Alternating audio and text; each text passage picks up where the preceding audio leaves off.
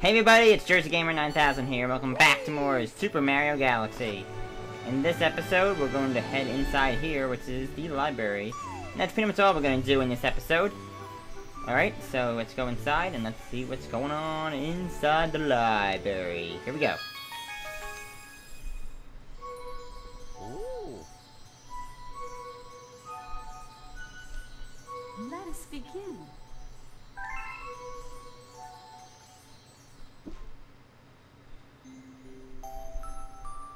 Chapter 1, The Celestial Duo. Our story begins a very, very long time ago with a young girl. One day, this girl spotted a rusted spaceship holding a small star child. "What's your name? Are you lost?" the girl asked the star child. "I'm Luma, and I'm waiting for Mama. She's coming for me on a comet," said the star child, who had been waiting day and night. "Don't worry, I'll wait with you," the little girl promised Luma. At nightfall, the little girl borrowed her father's telescope and peered into the sky. She looked and looked, but saw nothing. Hours turned into days, and then years, but still the sky revealed nothing. Finally, the little girl sighed and said to Luma, "If we stay here looking much longer, I'll be an old lady soon." But then, she had an idea. "Why don't we go out there and find your mother, ourselves?"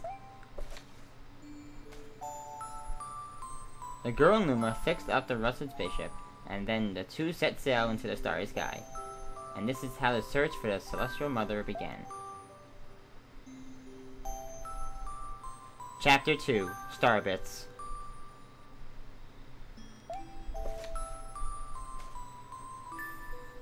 Days passed with no sight of the comet, or even a single planet.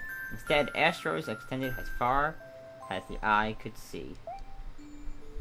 "If I'd known it was going to take this long, I would have packed more jam," said the little girl above the rumble of her belly.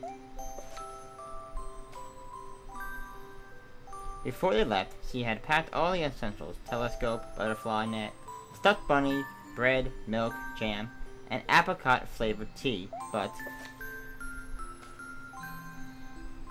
"I forgot to bring water!"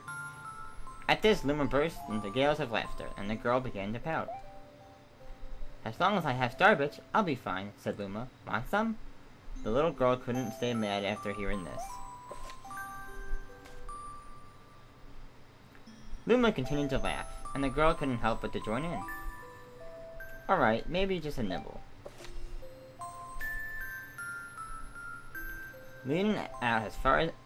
Leaning far out of the ship, the pair began to collect Starbits with the girl's net. They almost fell out a few times, but they kept on collecting. The Starbits tasted like honey. Chapter 3, The Comet. A beam of light peered through the ship's window.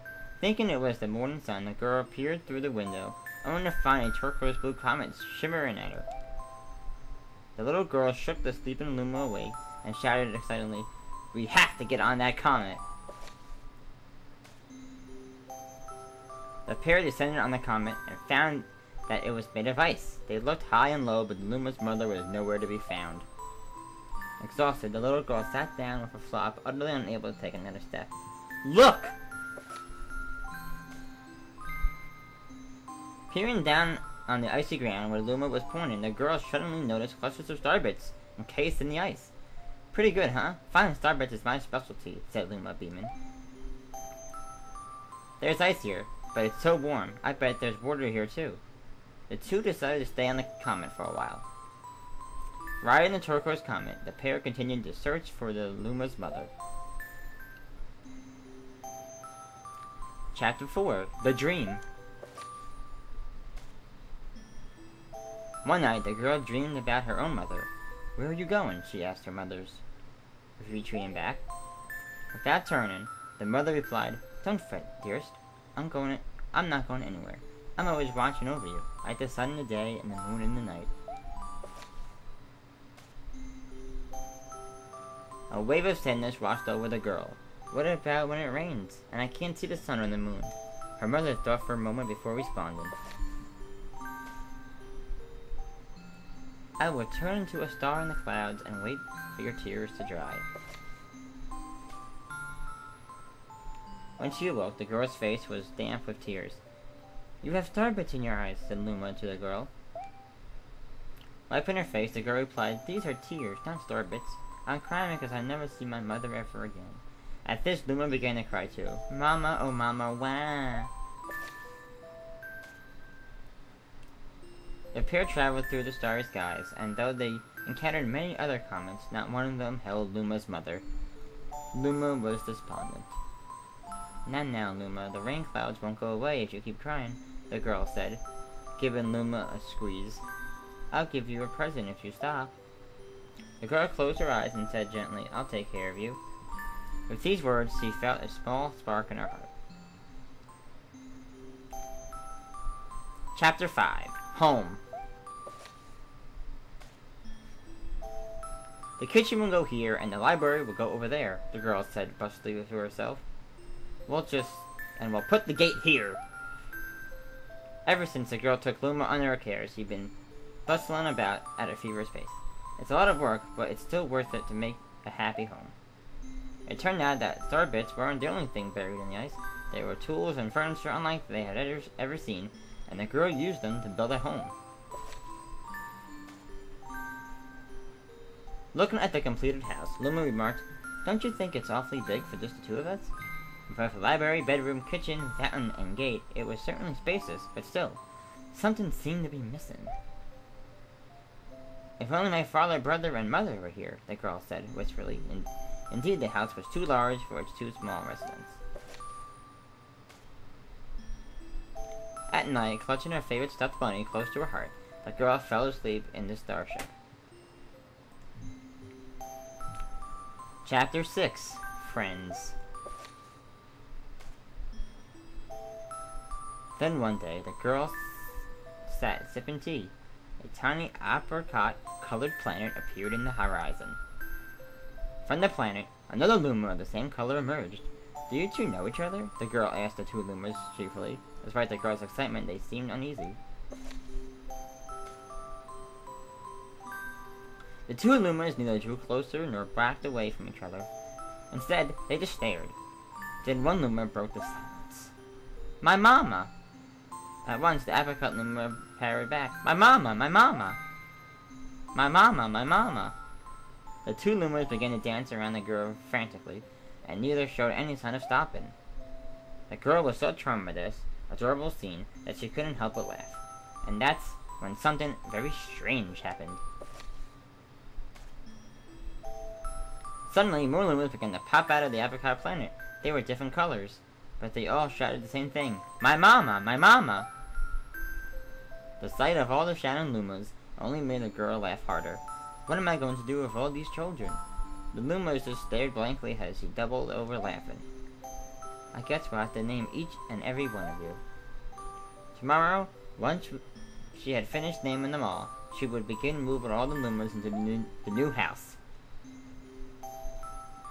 Chapter 7. The Telescope. After seeing their 100th comet, a sudden thought popped into the girl's head. I wonder if my home planet is still as blue as it was. That's when she remembered her father's telescope. Peeking into the telescope, a tiny blue dot floated into sight. It was smaller than a star bit. How strange, so far away, but it feels so close. She twisted the knob of the telescope, and the blue dot grew until she could make out a grassy hill dotted with flowers. It seemed very familiar to her. Zooming even closer, a terrace on the hill came into view.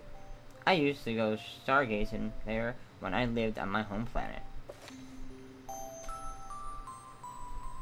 She remembered rubbing the sleep out of her eyes as she followed her father up that hill to look at the stars. She remembered how she and her brother would sled down that hill. She remembered having picnics with her mother on that hill on bright and windy days. And I want to go home. I want to go home right now. The girl burst into tears, and the Lumas didn't know what to do. I want to go home. I want to go back to my house on by the hill. I want to see my mother. The girl was shouting now, her face wet with tears. But I know she's not there. I know all along that she wasn't out there in the sky because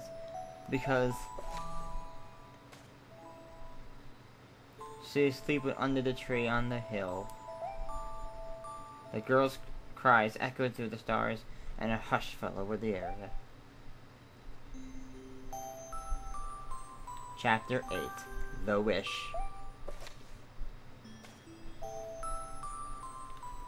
Though usually quite cheery, the day the girl became sad again. Luma drew close and tried to comfort her. Mama, you still have me. And don't be sad about your mama, because she's a part of you. That means she's always close by. It's like me. I love Starbreath because they remind me of my mama. No, the girl said, unable to stop the tears.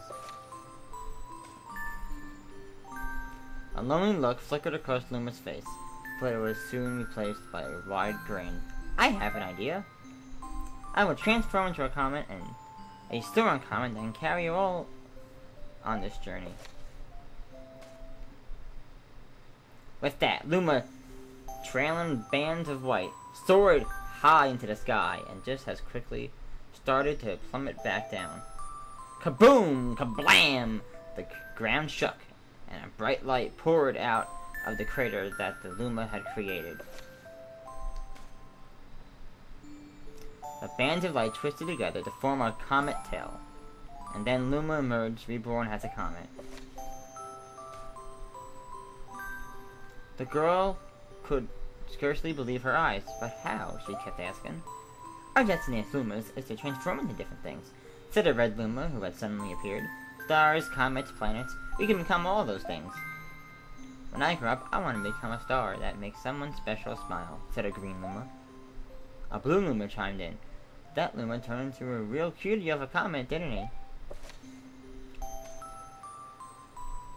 All the Lumas together said, No more crying, Mama. Thank you, said the girl in a whisper, and she pulled the Lumas close and hugged them. From that day on, Starbreath no longer fell from the girl's eyes. The comet set forth for the girl's home planet, its long tail blazing proudly behind it. Final chapter, Family. With its many Lumas and telescopes, the comet was quite a sight to behold. The girl and the Lumas were proud to call it home.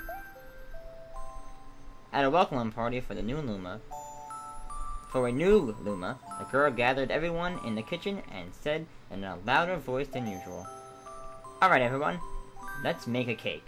A cake sparkled with star bits. Then it'll be a star cake. The Lumas excitedly began to gather the ingredients. As she watched the Luma scurry about, the girl smiled and thought to herself, This is my family now, and I will stay with them until they're ready to leave the nest. And when they do leave, I'll see them off with a smile. Because that's what makes a mother happiest. That night, when the girl lay down to sleep, a soft light enveloped her and reminded her of the blue planet she once called home. But it would be nice to return home once every 100 years to nap in my favorite sleeping nook. The comet carrying the Lumas and the girl continues on its journey to this very day.